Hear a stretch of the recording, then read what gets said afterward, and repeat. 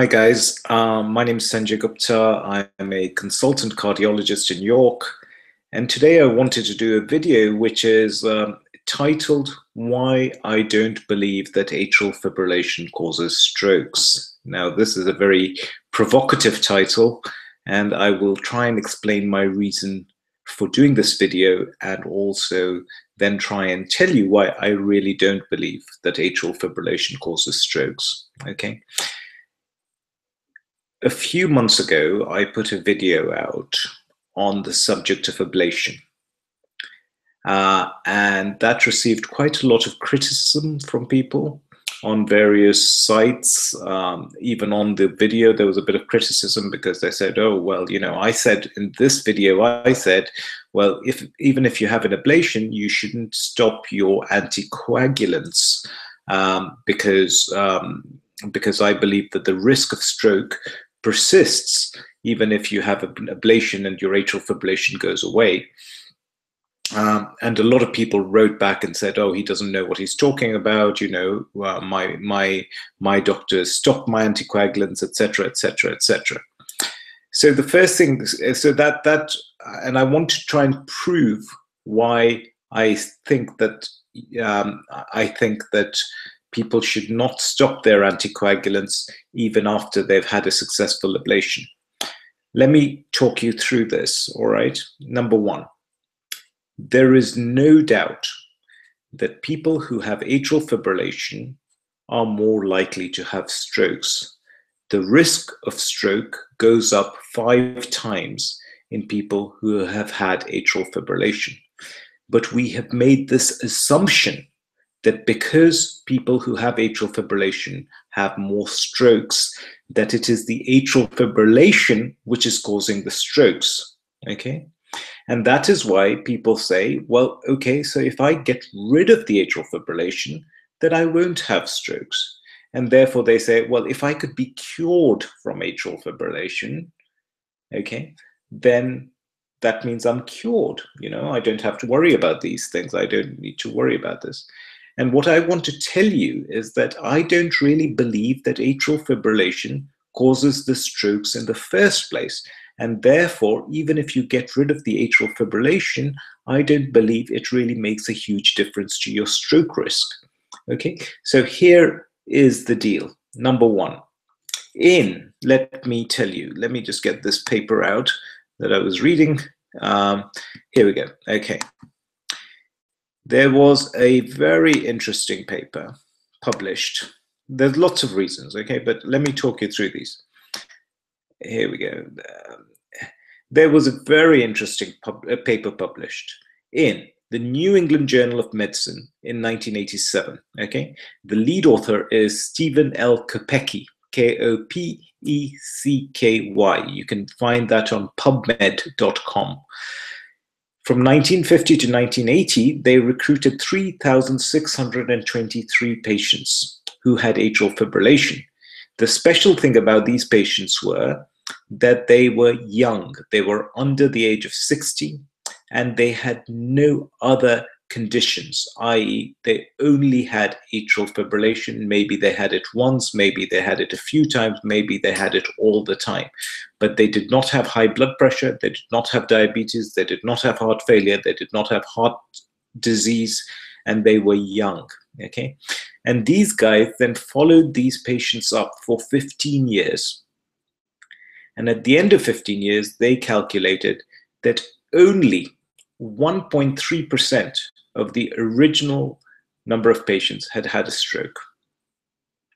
So they concluded that the risk of stroke was incredibly low in these people, and therefore there was really no merit in giving them anticoagulants because the risk of stroke was so incredibly low. These are all patients who had had some atrial fibrillation, remember that. Now, then there was a very interesting study in the Journal of American College of Cardiology in 2007. The lead author is Myasaka, M-Y-A-S-A-K-A. Okay, again, available on PubMed to read. Here they said, okay, let us follow up patients who have atrial fibrillation, but who also have comorbidities, i.e. who are older. So the mean age was 73. Remember the previous study, everyone was young. Here, people were around about the age of 73. They had other comorbidities like diabetes, high blood pressure, heart failure, etc. And they found 4,618 patients. Okay. And by the end of the follow-up period of 5.5 years, between 5 and 10 years, but the mean follow-up was about 5.5 years, they found that 3,085 of the 4,618 patients had died. Okay. And in these people, they found that it was these patients had a very high risk of strokes, very high risk of death, very high risk of complications. So the question, therefore, is that if you have atrial fibrillation, and if atrial fibrillation causes strokes, why the discrepancy in one group who is young and has no other comorbidities but has atrial fibrillation, and they all live for a very long time without strokes, and then you have another group who have exactly the same condition but who are older, who have other comorbidities like diabetes, high blood pressure, and why do they all do so badly with such a high risk of stroke? So how can it be the atrial fibrillation which is causing the stroke when you have atrial fibrillation in both groups and there is such a discrepancy in their overall prognosis? So that's the first point. Okay. Number two, here's another very interesting paper that I came across. Let me just find it. Sorry. I'm just going to find this other paper here, which is, here we go. Here's another really interesting paper. Okay. Now, it was published in Europace 2012. The lead author is Shanmugam, Shanmugam. Okay. And what they did was this. They found patients who had heart failure. Okay. And these patients had had a special kind of pacemaker put in called a biventricular pacemaker, because that can sometimes make the heart failure symptoms better. The advantage of having such a device in is that it will pick up if you develop any atrial fibrillation. Okay. And so what they did was they used this device to pick up silent atrial fibrillation or any atrial fibrillation that may be occurring in these patients. And they found that there were patients who had atrial fibrillation and there were patients who had stroke. Okay. But the majority of patients, 73% of those patients who subsequently went and had a stroke, did not have any temporal relationship between episodes of atrial fibrillation. Yes, they were getting atrial fibrillation, and yes, they had the stroke, but the stroke did not happen when they were having the atrial fibrillation. Okay, in 73% of those patients, there was no relationship between the time when they were in the atrial fibrillation and the time when they had the stroke. And therefore, that gives you more insight into the fact that maybe the atrial fibrillation is not the cause of the stroke, because if it were, why wouldn't they be happening at the same time? Okay, number two. Number three, if you go to any cardiologist with atrial fibrillation, the first thing they try and do is they try and work out your risk of stroke. And they use something called the CHADS2-VASc system to calculate your risk of stroke. Okay. Now, nowhere in the CHADS2-VASc scoring system does it say that you have to be in atrial fibrillation. Being in atrial fibrillation is not considered a risk factor for developing stroke. Yes, it is used in people who have atrial fibrillation, but you may have had atrial fibrillation, 7 months ago, and you may now be back in a normal heart rhythm, which some people do, which some people are in. And when you go to have your risk calculated, nowhere does it say, oh, well, your risk goes up because you are now in atrial fibrillation.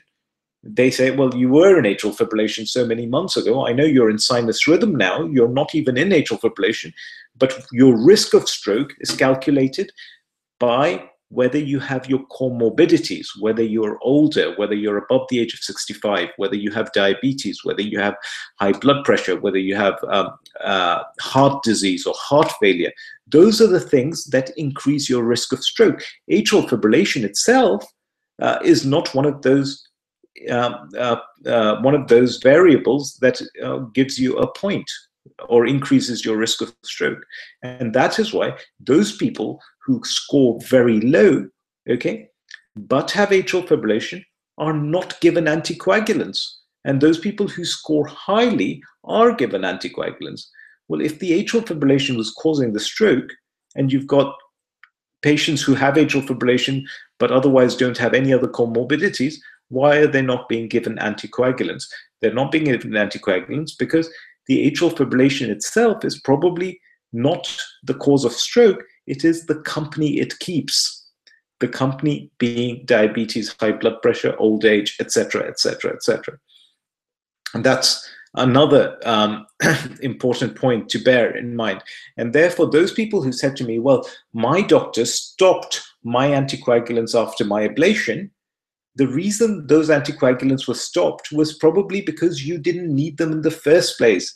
You didn't need the anticoagulants in the first place. You were only put on the anticoagulants for the purposes of the ablation. Okay? The ablation does not mean you stop the anticoagulants. The ablation has nothing to do with the anticoagulants.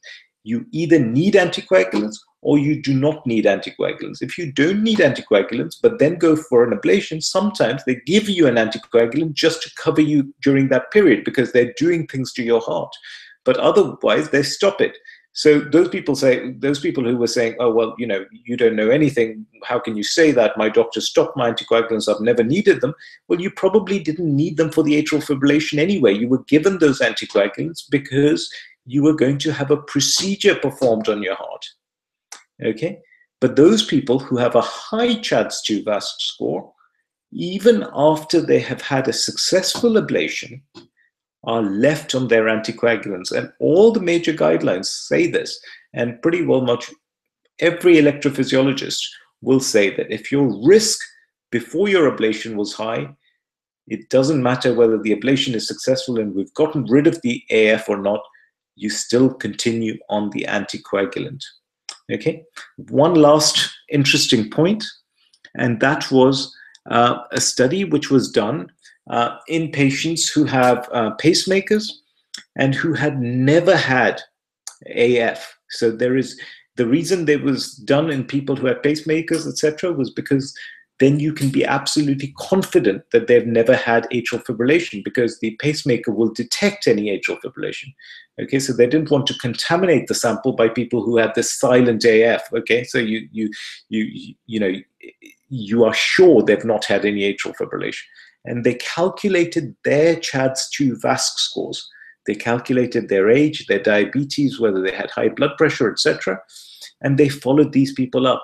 And actually, these people who had never had atrial fibrillation, but who had a high CHA2DS2 VASc score, had the same risk of having events like strokes as those people who had atrial fibrillation as well.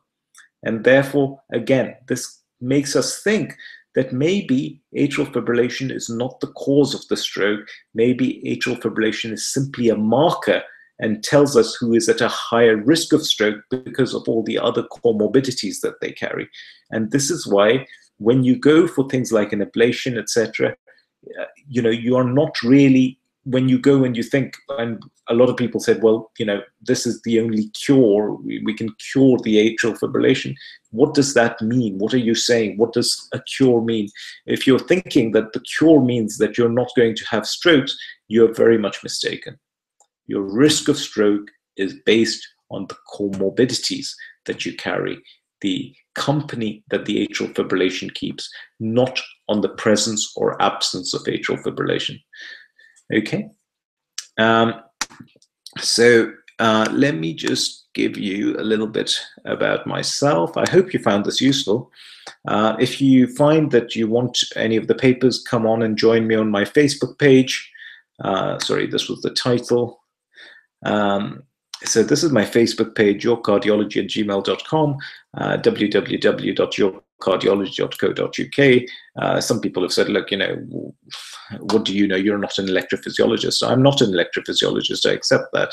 But I do look after patients who have atrial fibrillation, and I do manage them. And